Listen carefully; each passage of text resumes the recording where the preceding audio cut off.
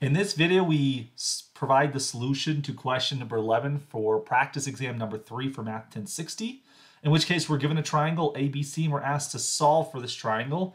The information we know is that we know angle A is 30 degrees, angle B is likewise 30 degrees, and the side opposite angle A, which we call little a, is 8 centimeters long. Notice this is a situation we have angle, side, which is an appropriate place to use the law of sines. Also, we can see here that we have an angle opposite side pair in AOS, so the law of sines is what we're going to want to use here.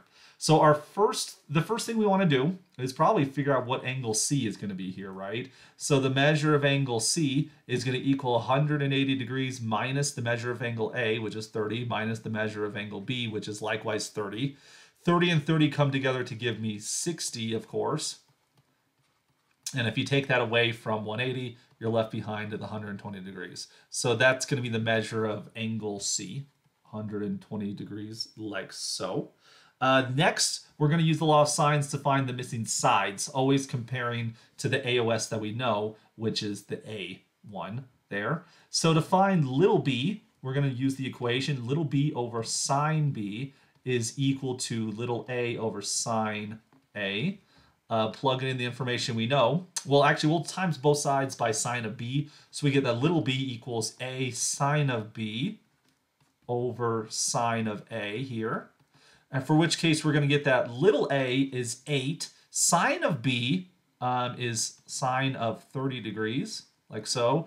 And sine of a is actually also, sine of a is also 30 degrees, so you get sine of 30 degrees. Now, admittedly, sine of 30 degrees is 1/2. We don't even need a calculator for that. But since it's both the same, those are going to cancel out, and we get 8 right here. So a is also 8.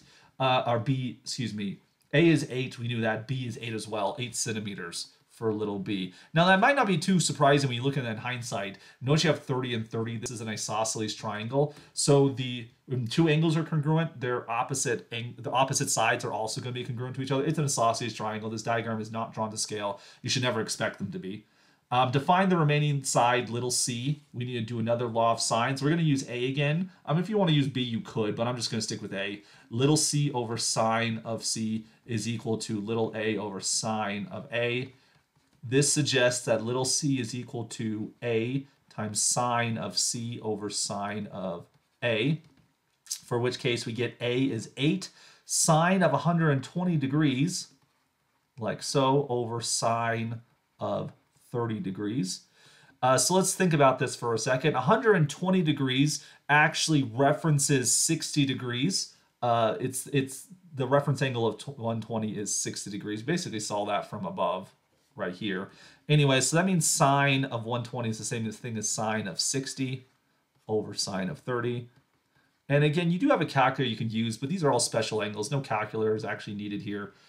We get that sine of 60 degrees is root 3 over 2. Sine of 30 degrees is 1/2. So if we times top and bottom by 2, we'll end up with 8 times the square root of 3 centimeters. And that's the exact value there. If we want an approximation, because you do have a calculator, you could have approximated 13.856 centimeters. That also would be acceptable.